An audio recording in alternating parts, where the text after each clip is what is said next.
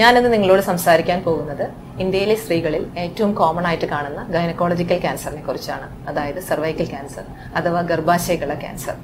ഈ ക്യാൻസർ വരാനുള്ള മൂല കാരണം ഹ്യൂമൻ പാപ്പിലോമ വൈറസ് എന്ന് പറഞ്ഞ ഒരു വൈറൽ ബാധയാണ്.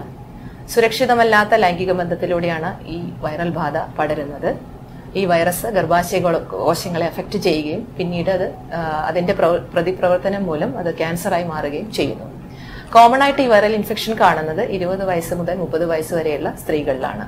എന്നാൽ ഈ ഒരു ക്യാൻസർ കോമൺ ആയിട്ട് കാണുന്നത് 50 വയസ്സ് മുതൽ 60 വയസ്സ് വരെയുള്ള മധ്യവയസ്കരായ സ്ത്രീകളിലാണ് കാണുന്നത്. അതായത് ഈ ഒരു ഇൻഫെക്ഷൻ വന്നതിന് ശേഷം ഏകദേശം ഒരു 10 മുതൽ 30 വർഷത്തിന് ശേഷം മാത്രമാണ് അത് ക്യാൻസർ ആയിട്ട് മാറുന്നത്.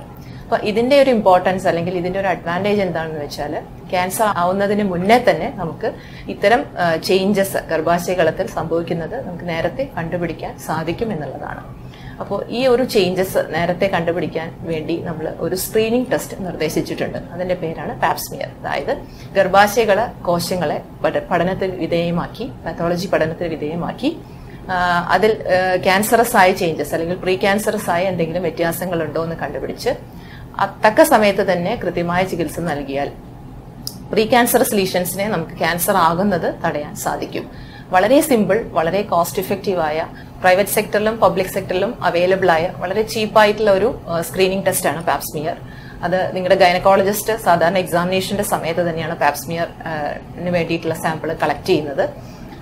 അപ്പോൾ ഇത് ചെയ്യുന്നതിന്റെ റെക്കമെൻഡേഷൻ എങ്ങനെയാണെന്ന് വെച്ചാൽ 21 വയസ്സ് മുതൽ 65 വയസ്സ് വരെ മാരീഡ് ആയിട്ടുള്ള എല്ലാ സ്ത്രീകളും 3 വർഷത്തിലൊരിക്കൽ പാപ്സ്മിയർ ചെയ്യണം എന്നാണ് നിർദ്ദേശിക്കപ്പെട്ടിട്ടുള്ളത്.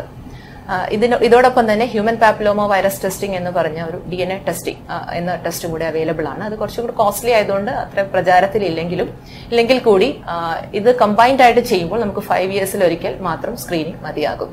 അപ്പൊ ഇങ്ങനെയാണ് ഇതിന്റെ ഒരു സ്ക്രീനിങ് മെത്തേഡ്. പിന്നെ നമ്മൾ എപ്പോഴും പറയുന്ന ഒരു കാര്യം, prevention is better than cure. അതായത് അസുഖം വന്ന് ചികിത്സിക്കുന്നതിനേക്കാൾ നല്ലത് അസുഖം വരാതെ ശ്രദ്ധിക്കുന്നതിലാണ്.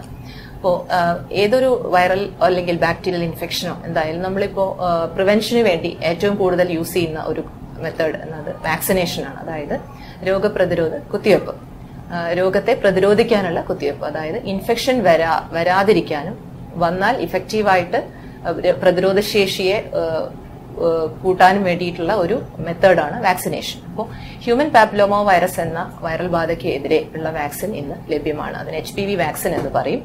സാധാരണ നമ്മൾ മഞ്ഞപ്പിത്തത്തിന്റെ വാക്സിൻ എടുക്കുന്ന പോലെ അതിനൊരു 3 ഡോസ് ഷെഡ്യൂളാണ്. അതായത് 3 ഡോസ് ആയിട്ടാണ് ഇത് എടുക്കുന്നത്. അതായത് 0 months, 1 to 2 months, 6 months അങ്ങനെ 3 ഡോസ് ആയിട്ടാണ് വാക്സിൻ എടുക്കേണ്ടത്. 9 വയസ്സ് മുതൽ 13 വയസ്സ് വരെയുള്ള പെൺകുട്ടികൾക്കാണ് ഇത് കൊടുക്കേണ്ടത്. 26 വയസ്സ് വരെയുള്ള സ്ത്രീകൾ വരെ നമുക്ക് കൊടുക്കാവുന്നതാണ്. എങ്കിലും ഇതിന്റെ പ്രത്യേകം നിർദ്ദേശിച്ചിട്ടുള്ളത് before the onset of sexual activity, അതായത് മാരേജിന്റെ മുന്നേ തന്നെ കൊടുക്കണം എന്നുള്ളതാണ്. അങ്ങനെ ചെയ്യുമ്പോഴാണ് അത് കൂടുതൽ ഇഫക്റ്റീവ്നെസ് കിട്ടുന്നത്. വികസിത രാജ്യങ്ങളിലെല്ലാം തന്നെ ഈ ഒരു വാക്സിൻ അവരുടെ നാഷണൽ ഇമ്മ്യൂണൈസേഷൻ ഷെഡ്യൂളിൽ അവർ ഇൻക്ലൂഡ് ചെയ്ത് കഴിഞ്ഞു. അവിടെ നിന്നെല്ലാം കിട്ടുന്ന റിസൾട്ട്സ് വളരെ ഇഫക്റ്റീവായിട്ട് തന്നെ ഈ ഒരു വാക്സിൻ പ്രീ ക്യാൻസറസ് ലീഷൻസിനെ പ്രതിരോധിക്കാൻ സഹായിക്കുന്നു എന്നുള്ളതാണ്. അതായത് 90 മുതൽ 95% വരെ പ്രൊട്ടക്റ്റീവാണ് against human papilloma virus infection എന്നുള്ളതാണ് നമുക്ക് കിട്ടുന്ന ലഭ്യമായ റിസൾട്ട്സ് എല്ലാം തന്നെ. പഠനങ്ങളെല്ലാം തെളിയിക്കുന്നത് അങ്ങനെയാണ്.